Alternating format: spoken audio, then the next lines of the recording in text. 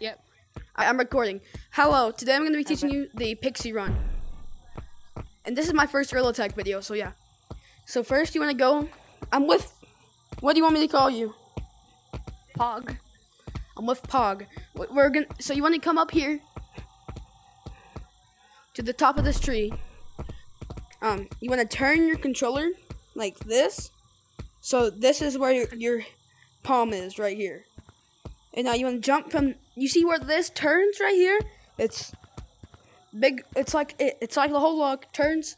And it turns, you want to go to this little crease, you want to push off, and you want to push like down with like this.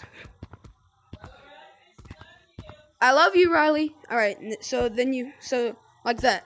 You want to make these motions, and I'm going to show you by just this little spot right here. If you want to go higher, you see these little spots that have creases in them? You can hit back on them, like if you was wall climbing.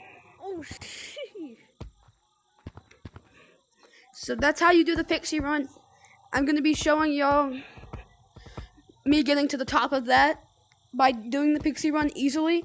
Because this, if you know how to actually wall run, this is no use to you. It's the same thing, just a little bit easier for new beginners. So you want to turn your controller.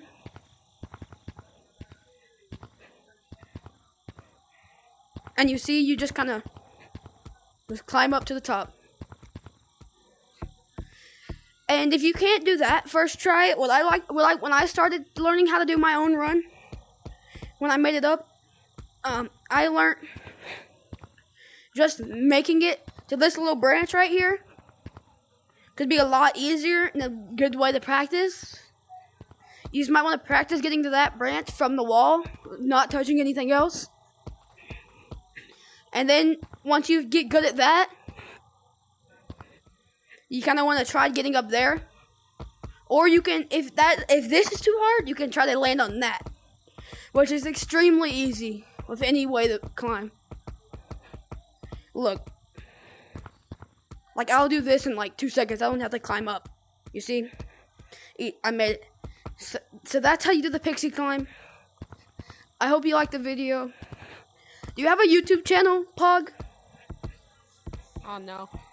Oh, okay. Can we do a chase? Okay, yeah, we can do a chase. Next video. We're gonna do a double upload today, so bye.